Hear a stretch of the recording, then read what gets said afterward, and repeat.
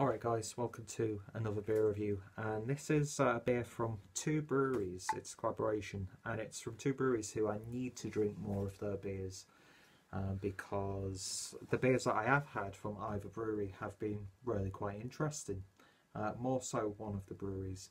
But today we're going over to Magic Rock Brewery, and this is a collaboration with De Molen, and this is the De Molen, which is a Mexican Mole Imperial Stout. So the ABV on this one is, where is it? I just spun the whole can round and it was right there. So this is 10% ABV, and yeah, I think it's one of these sort of like Mexican hot chocolate sort of stouts where there's quite a bit of spice in there.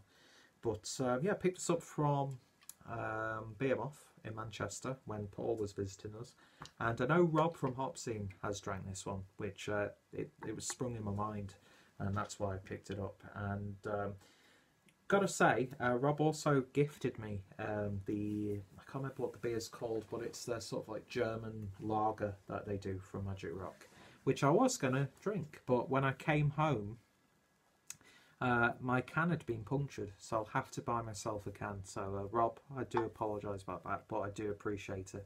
Plus he was very, very generous because he gave me a 2014 bottle of one of my favourite beers, Founders Backwoods Bastard, and I'm like, But yeah, the whole trip to Manchester was just wonderful, and to finally meet guys like Paul and Rob, and of course we've got Craig, Stuart, Harry, meeting up with James again. It was, I needed it, you know, it was really good for the soul. But yeah, so I know Rob has reviewed this one, and I didn't watch his review because I was like, oh, I'm very interested in the idea of that one. So this is a stout, and I'll read you the ingredients list, which is quite impressive. So the malts are Golden Promise, Pinhead Oats, Smoked Malt and Roast Barley, Brown Malt, Crystal Rye Malt and Double Roasted Crystal Hop.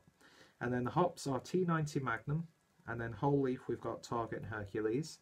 And then other ingredients include Chipotle Morita chilies, Ancho chilies, Mulatto chilies, Pasilla chilies, cacao nibs, pumpkin seeds, cinnamon, coriander and cumin, and the yeast strain was WLP001, 10% ABV, and yeah, collaboration between De Molen and Magic Rock. So I'm very intrigued with how this is going to turn out. Beautiful artwork as always. It's the guy, I can't remember the guy's name. For some reason I've got the name Drew Millard in my name, in my head, which I don't think that's the case, but I always like to credit the artist, and he really has created some absolutely beautiful and somewhat abstract artwork for Magic Rock, especially of late when they've gone to this sort of design. So yeah, let's open this up and see what we get. And I can see that tan coloured head already, and look at that, it's stained my skin on the opening.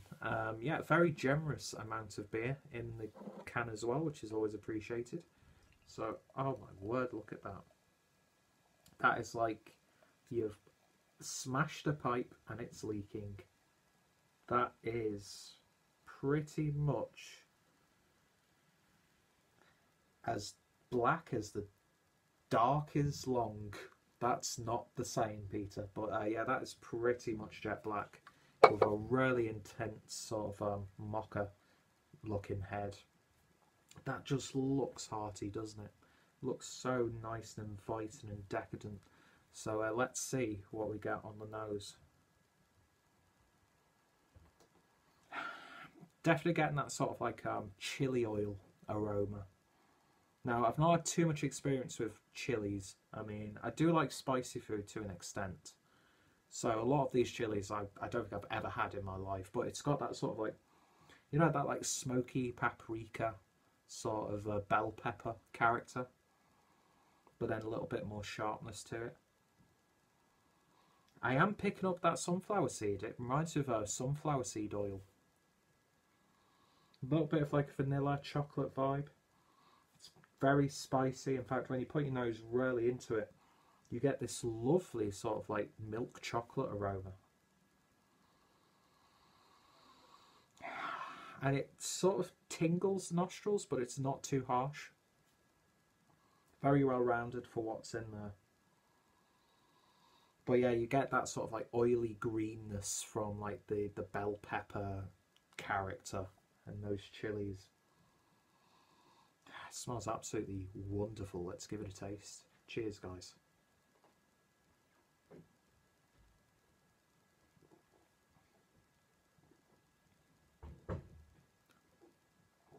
Ooh, that has certainly got a bite to it.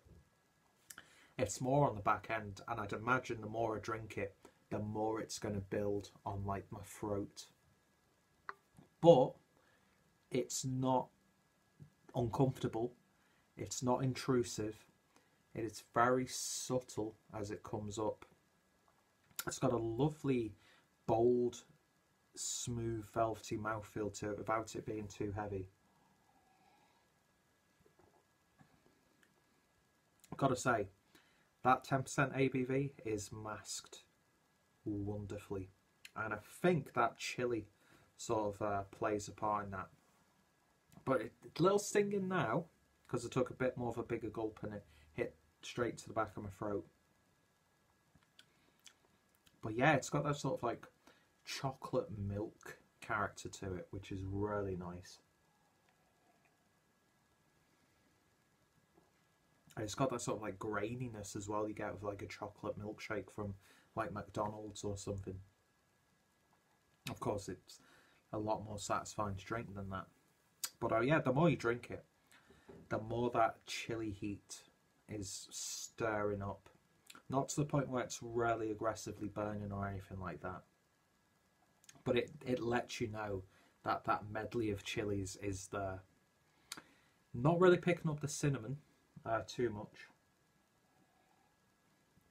Aside from that slight tingling sensation you get from cinnamon.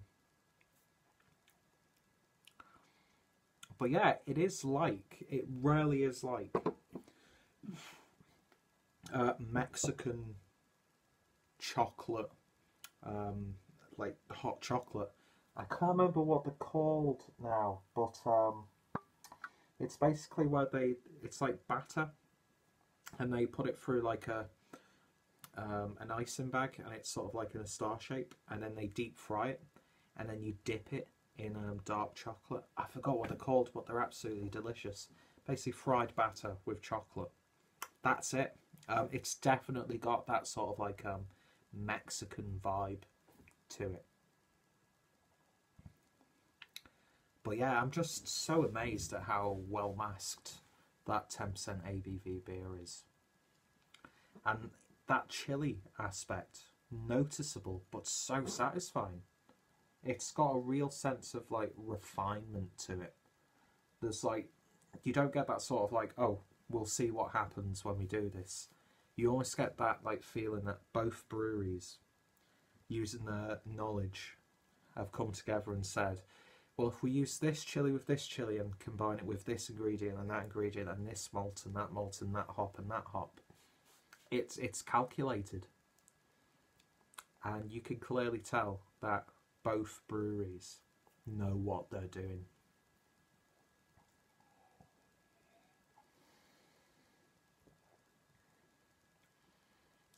Oh, it's so creamy. It's like really oily and slick after I've finished. It's really coating the tongue. That mouthfeel is so gorgeous. It's so decadent. I really, really like this. I've not had too many of these sort of like Mexican chili stouts. But this is just beautiful. There's like a very subtle tobacco flavour on the back end, but the smokiness isn't really too sharp. There's like a little bit of like paprika powder, the oils from the chilies, smooth velvety chocolate, a little bit of dark chocolate, a little bit of milk chocolate. A lovely malt build in this beer, and the hops like just play into that earthiness you get from the chilies. I think that's absolutely wonderful. It really, really is, and you could demolish a can like this way too quickly. A 10% ABV beer should not be this drinkable. It's going to really bug me. Not remembering what that is called. I really want some of that now. Just lovely, fresh, molten hot, melted chocolate, and just those dippy sweet. It's really one of those beers, and like that chili just keeps getting slowly stronger and stronger without getting to the point where like. So even if you're not the biggest chili head, you could still enjoy this beer, I reckon. And if you do love your chilies in your beer, I think this is a great example. The only other time that I've had a really good chili beer was Pirate Craft Brew Berlin and their chili porter. This to me is like the next level from that, and I thought that was like a 10 out of 10 beer for a porter as well. But this, I just love the refinement to it. It's got a real sense of maturity. It's not too in your face. It's not too, let's put it all together and see if it works. The expertise and the reputation from both breweries. And yeah, I didn't really see too much hype for this beer. But if you see a can of it, definitely give it a go. I think it's absolutely gorgeous. That is a lovely, lovely beer. And I can't pick out any faults. I really can't. Some people might say, oh, try this. Because I know, was it Evil Twin and Westbrook? They do a sort of similar beer, which we were potentially going to be drinking on a bottle share in Manchester. But I'm actually quite glad we didn't, because I drank a little bit too much. You know, if you're down in Sink the Bismarck and then 500 mils of CBS and like a barrel-aged Eisbock from Schneiderweiser, as well as other beers during the night, and then of course all the drinking during the day, then you know, it would have just been wasted on me, and it probably just would have, I just would have noticed the burn from the chilies. But yeah, that's absolutely beautiful. That is absolutely beautiful. That's one of the best Magic Rock beers that I've had. And god damn it, I want another can.